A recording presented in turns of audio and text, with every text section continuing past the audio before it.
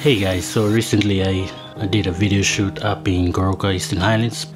It was a hotel promo video to be used in various mediums, mainly online. It was a 3-minute video. It involved a lot of b-roll and cutaways, tree interviews and more property shots. And this is Goroka town. Hello Goroka. So now we're doing the housekeeping videos. So getting all the b-roll and all the main shots done, and from this we'll move on to the apartments.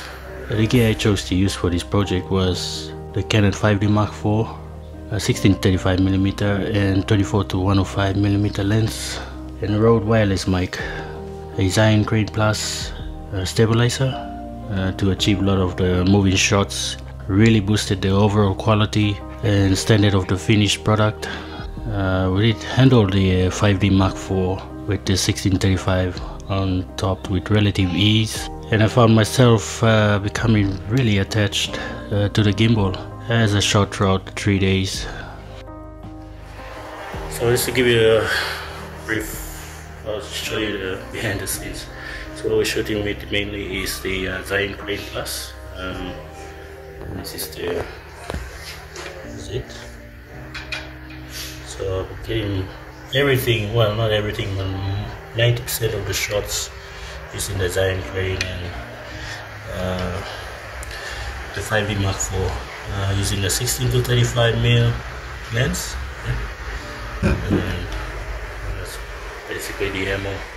There were some hiccups with the device due to not reading the manual and doing enough tests. Did one trial run actually at the Leh Rainforest Habitat with my good mate Russell from Mangile Photography. He owns the gimbal, by the way.